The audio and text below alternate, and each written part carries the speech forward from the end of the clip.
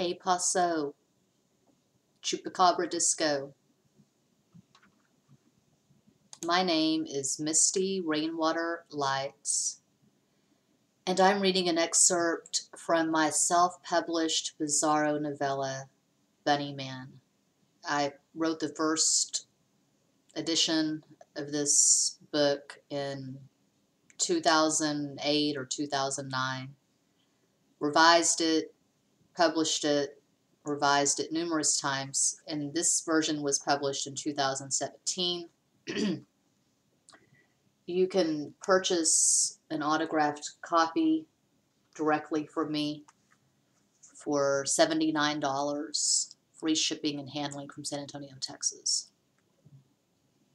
I sell books and art so rarely that I feel compelled to jack the prices up sky high so that one sale can feel like 5 or some shit. Okay. And I filled this version, this latest version of Bunny Man, with black and white photographs that have nada to do with the narrative.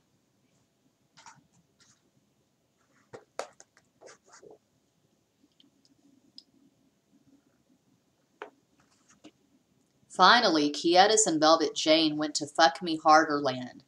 They fucked like crazed coyotes. They screamed obscenities. They lost count of their orgasms. They shared a hot shower so sudsy, so steamy, so baby, we got something gooey and yummy. This love is so huge it will never fucking die. Let's see what Amethyst is up to, Quietus said after they got dressed. Why? Do you want to fuck her now? Velvet Jane said. She loathed herself as she spoke the words. Even after a lusty, deep, and true fuckfest, the jealousy was a ragged bitch that refused to fucking die. I just thoroughly fucked you, baby doll. I ain't got nothing left for several hours. I feel sorry for the poor thing. She doesn't have a friend in this world. She needs us, honey. She needs us, honey cunny. She needs our guidance. She needs our support. She needs our unconditional love. Of course, I don't know what I was thinking. I get so primal when it comes to you. Go knock on her door. I need to shave my legs real quick. As Velvet Jane sat on the counter shaving her legs, she thought about purchasing a honey-colored wig and silicone implants.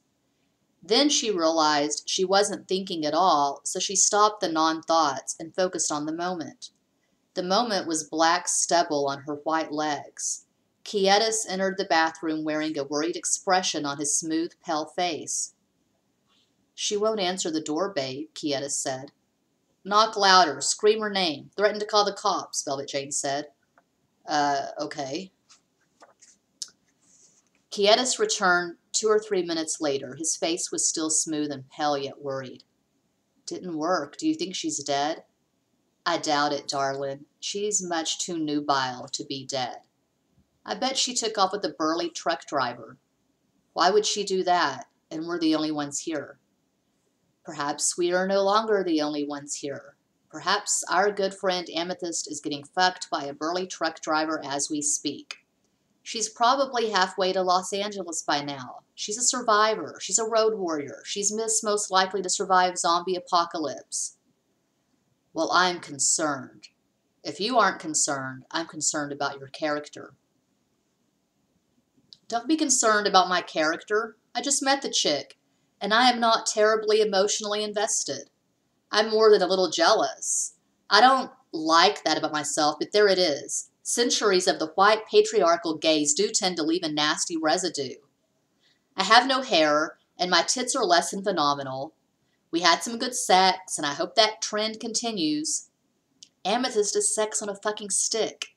I'm certain she is alive and well. I'm not so certain. Maybe a serial killer hacked her into tiny pieces and threw those pieces into a garbage disposal.